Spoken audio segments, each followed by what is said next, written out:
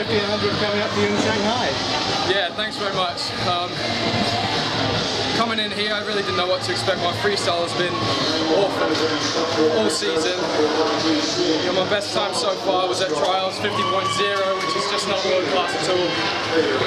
So I'm getting closer with a 49.0. Still not where I want to be, but I was tired tonight. I had a busy program for me, and tried a new event, and I paid for it. So at Shanghai, I won't be messing around. So hopefully there's more to go. What about that start today? Is that something you've been working on?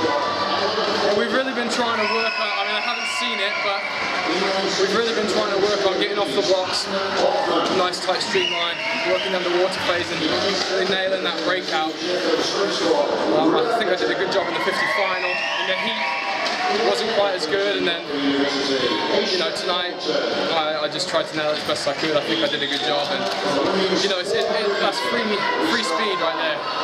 You just try to do the best you can with it.